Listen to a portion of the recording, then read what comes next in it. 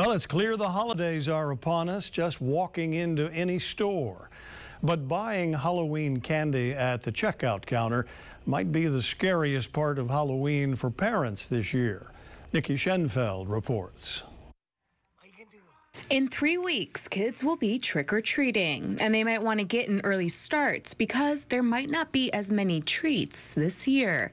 A national survey found half of its participants plan on spending the same amount for candy this year, but will buy less due to higher prices. We've seen an uptick in sugar prices going on.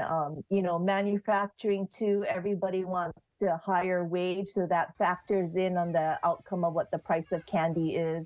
The same survey found half of Halloween candy buyers spend $25 or less on treats.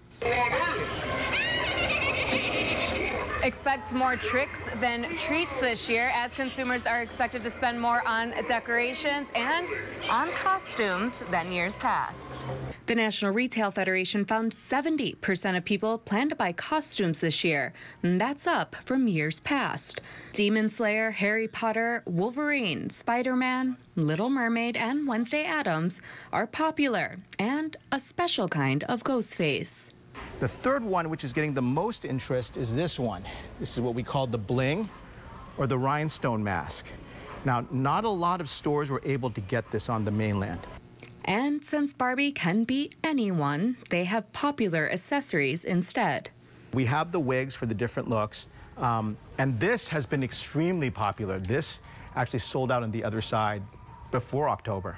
He says business has picked up quite a bit, too. There are certain days where it was just a lot busier than last year. I do think this year, just based on how the economy is going, that it will be a last-minute Halloween. So my advice for the people, definitely buy it now where everything is stocked up and you're avoiding the lines. Harry Potter hanging lights sold out quickly, and these Exorcist dolls are expected to be a quick sell, too. Nikki Schenfeld, KHON2 News, working for Hawaii.